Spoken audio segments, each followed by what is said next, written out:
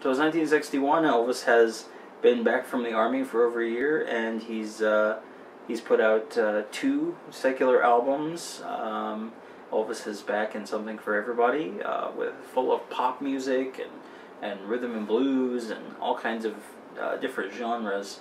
And GI Blues was a smash hit, and Flaming Star and Wild in the Country were not. So they lined him up in a movie with a ton of girls in an exotic location, and the result was the 14th album in the albums collection, Blue Hawaii. Blue Hawaii is one of Elvis's best-selling albums ever made, that he ever produced, and for good reason. And that one, the one good reason is Can't Help Falling in Love. We'll just get that right out of the way. That's the one song everybody knows, everybody loves. There's a gazillion and a half covers of teenage girls doing their version of Can't Help Falling in Love on YouTube. And I've heard them all, because they always post them in the Elvis subreddit on Reddit. But the neat thing about this album is that even though and the album, the movie itself falls into the formula of the stereotypical Elvis movie, because it was so early in the process, the formula really hadn't been established yet. This was kind of the one that really nailed down what that formula was going to be, but it does it so well that you can't really hold it against it. And that's something I'll talk about in the movie review for Blue Hawaii. But that's the same thing with the soundtrack.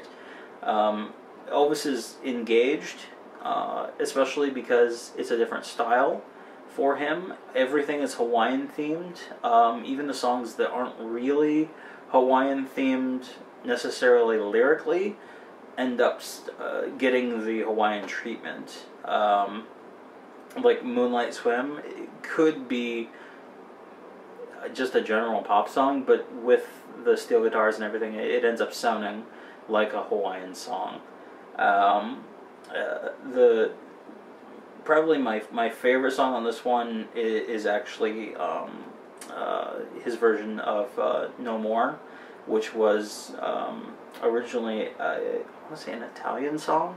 I'll have more information on that when I get around to reviewing the movie, and actually going through this track by track, because almost all these are included in the movie. And by the way, a lot of these appeared in Lilo and Stitch, because that was also set in Hawaii when that came out in 2002. And there's this factoid going around on the internet that I've seen several times that says that Lilo and Stitch had more Elvis songs than one of Elvis's movies. And apparently whoever came up with that little factoid has never actually seen Blue Hawaii, because this thing has 14 songs on it, and every single one of them is in the movie.